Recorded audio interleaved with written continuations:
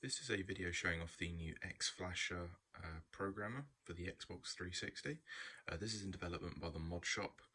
I'll pop his website link down in the description if you want to find out a little bit more information on where you can buy one of these. This is a pre-production unit. This is basically a final test to just see if the device works and iron out any kinks if there are any on the unit itself. So this is due to replace the NAND X programmer and the JRP V2, which are the current clones coming out of China. I've got a JR programmer right here. Let me quickly show you. So this is a JR programmer. You might be used to seeing this if you're within the 360 scene. And in terms of size, it's going to be a little bit bigger.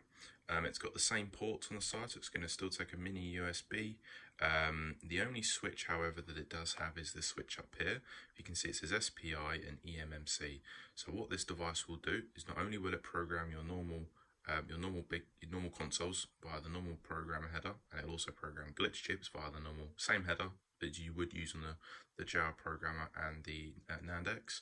We've also got a 4GB eMMC port.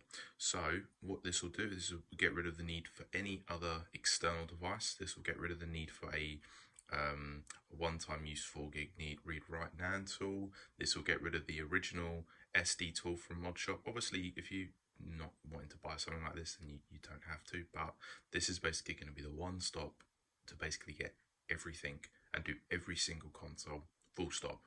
It'll do any console, it'll do any version of Corona, it'll do any version of Trinity, it'll do any Jasper, anything, any console that originally worked with the JR programmer or the NAND X, it will work. So I'll show you here. This is the cable. We can plug this in here. This is just a normal one that comes with the JR programmer, and as you can see, it connects right up. And this is my normal, this is actually my original NAND X cable that I made up. And as you can see, that just plugs in like normal as well. They're the exact same. We can unplug those two now.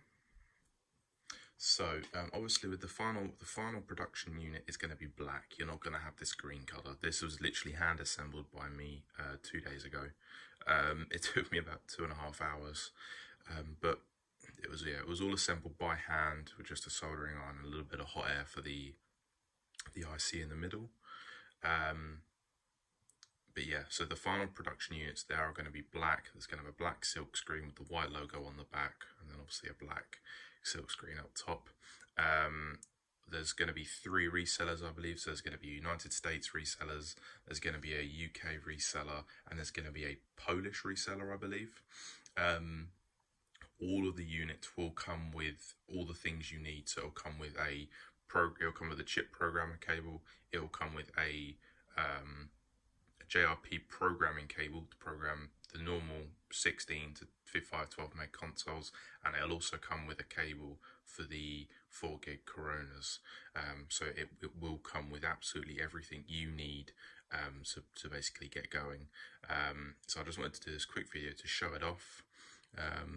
What I can do is if I grab a cable,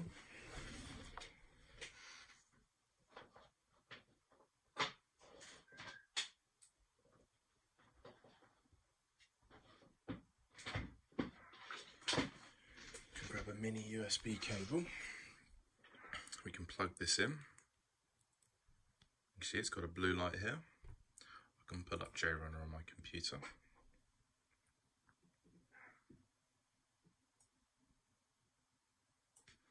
See if we can focus just in on that area over there on the screen.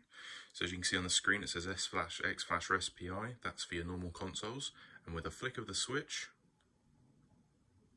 we can get onto the eMMC side of it in JRunner, and that will allow us to program 4GB consoles on the fly, all within one tool. So rather than having to have a separate tool to program 4GB consoles, and then you've got to have a specific SD card reader for it to work, and sometimes it won't, and it'll read but it won't write, and none of this will happen.